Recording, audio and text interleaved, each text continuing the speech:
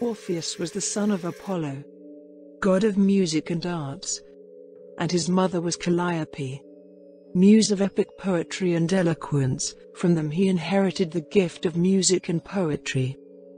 If Apollo was the best musician among the gods, Orpheus was the best musician among mortals. A lyre was the most precious gift that Orpheus received from his father Apollo, and with it, Orpheus played the most beautiful melodies that no human being had ever heard before. The music of Orpheus captivated the most beautiful women. Even the singing of the fearsome mermaids were eclipsed by the harmony of his voice. There was no young woman in Thrace who did not dream of having him on their bed. During years Orpheus had been happy with them, while he delighted them with his music, until one day, of the same nature that had bowed to the divinity of his song, he discovered the most perfect of the creatures, the nymph Eurydice, a spirit with the shape of a woman who lived in forests, rivers and fields. A few seconds were enough. A flash of Eurydice reflected in the water, so that Orpheus would succumb forever to the love of the nymph. When they finally met for the first time, love broke out with such force that there seemed to be no power to be able to keep them apart. But for a long time there was someone else who had succumbed to the beauty of the nymph. A man that had been observing her for years without her realizing his presence. Someone who preferred to see Eurydice dead if she wasn't with him, without realizing the anger of the one who wanted her so much. The love of Orpheus and Eurydice grew day by day, until it became so strong that they decided to join until the end of their days. But for those who confuse love with madness, the one who swore that Eurydice would only be his, to see her so close to happiness with another, it was too much. The name of that man was Aristeus, the god of the hunters. Desperate, one day that the nymph was by the forest alone, he tried to kiss Eurydice by force. But she rejected him and ran away. Aristeus pursued her. But in the pursuit Eurydice was bitten by a snake. The powerful venom of the snake had ended the life of the nymph at that very moment. In the palace, Orpheus was worried about the delay of his wife. Then he sent his soldiers to look for her, and he was shocked when his soldiers brought her corpse back home. On the banks of the Stremones River, Orpheus lamented bitterly for the loss of Eurydice. Mourning, Orpheus played such sad songs, and sang so plaintively, that all the nymphs and gods wept. Then they advised him to descend to the underworld in search of Eurydice. Orpheus, inconsolable, didn't accept the death of his wife. He decided that to go to the Hades and bring her back.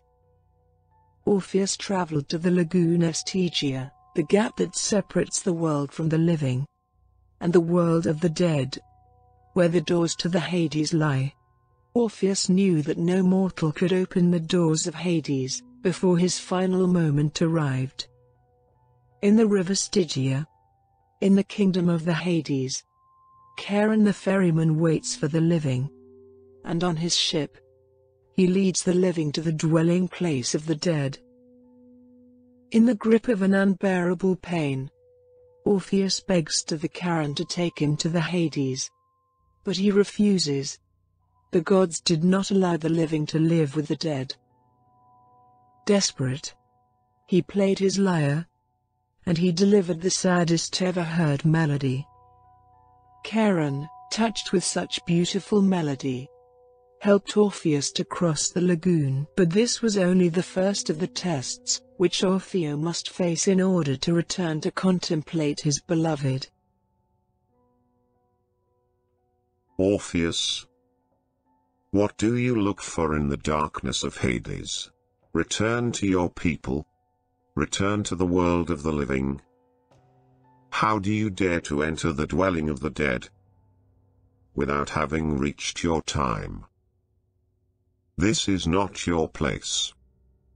Outraged by the audacity of Orpheus, Hades, king of the underworld, ordered to capture the intruder and bring him before him. In the presence of Hades, Orpheus found the eyes of Eurydice, and staring at her eyes, spoke to Hades without looking away from his beloved nymph. With his melodious song, Orpheus implored compassion to the king of the dead. And such a tragical melody was played by Orpheus with his lyre, that even Hades, king of the underworld, allowed Eurydice to return to Thrace. But he imposed a single condition. Eurydice must walk after the prince to the world of the living, and Orpheus should never look back. He would have to trust the word of Hades. If he wanted to see his beloved once again, he must wait until the sun completely touched the body of Eurydice.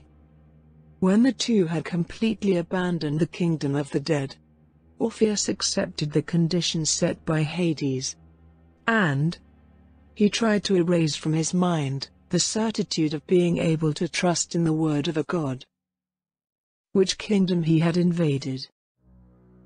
Almost there. Just few more steps, they could see the light of the world of the living. Very soon he would be able to embrace his beloved once again. But as he walked, doubt invaded Orpheus. The sounds of Hades. It impeded him to feel the steps of his beloved. The idea of the deception of Hades grew by the seconds. And when finally the sounds of Eurydice's voice and steps didn't reach his ears, he could not avoid turning to make sure that his beloved followed him. The gazes of the lovers met. The face of Eurydice was touched by the sun, but her feet still remained in the shadows of the Hades. The condition that Hades had imposed on him, he did not fulfill. As a punishment, Eurydice died a second time, along with the hopes of Orpheus of seeing her again. Orpheus, devastated, had returned to the world of the living, leaving his soul in the world of the dead. He could no longer compose any more songs. He could no longer recite his poetry. He could no longer play his lyre. Orpheus was no longer Orpheus. They say that much later, after he wandered all over Thrace to free himself from his despair, Orpheus lost his life in a strange way. Abandoned by the poet since the day he met Eurydice, the women of Thrace thought that now that the nymph have died, Orpheus would return to their arms. They were wrong. Since Orpheus never returned to be the same, his fidelity to the memory of a dead woman was an insult to them all. They all wanted to be loved with the same devotion that he dedicated to Eurydice. Full of anger, they attacked Orpheus, without realizing that they were about to kill the man they loved. Orpheus did not defend himself, knowing that death would be nothing more than a rest for his soul. The body of the poet was smashed to pieces. His soul at last was free, now being able to go to the Hades. It is said that there, united with Eurydice, he wanders through the melancholy meadows and groves of the kingdom of the dead, singing to love, greater and greater than death.